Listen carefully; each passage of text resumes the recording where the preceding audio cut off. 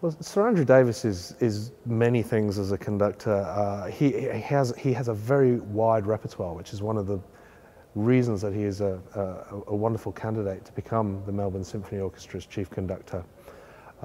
He's really wonderful at marshalling the massive forces for works like Mahler's Eighth Symphony or Schoenberg's Gurrelieder. You know, he really built his reputation at the BBC proms on those epic first nights with many of the massive works of the repertoire. At the same time, on his last visit to the Melbourne Symphony Orchestra, he narrated and directed Walton's Facade, which is just for a handful of players.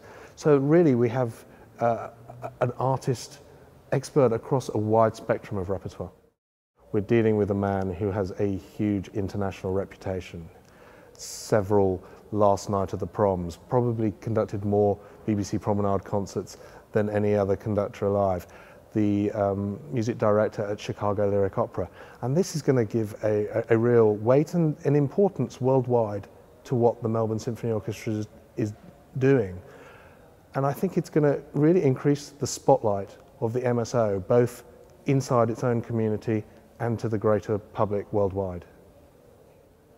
I think it was vitally important for the Melbourne Symphony Orchestra that we didn't make a quick decision about who our new chief conductor was going to be. It was important that this was the right decision. As a result, we took our time. We had a couple of years without a chief conductor in place.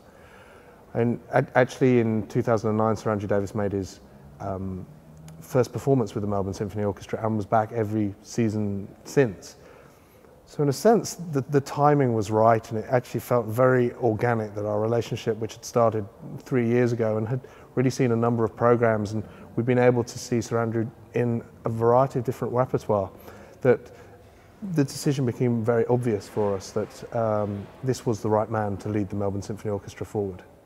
And I think from 2013, 2014 onwards, we will see a much greater cohesion and unity to the Melbourne Symphony Orchestra season, because there will be, from 2015 onwards, 8 weeks with Sir Andrew Davis and 3 weeks with Diego Matheuz, and that creates a much more unified journey, if you like, to each individual season, with far fewer individual conductors on the podium, but a much greater journey through repertoire, through our programming, and I'm sure that that's a journey that's going to be very exciting for Melbourne's audiences to undertake with both of these conductors.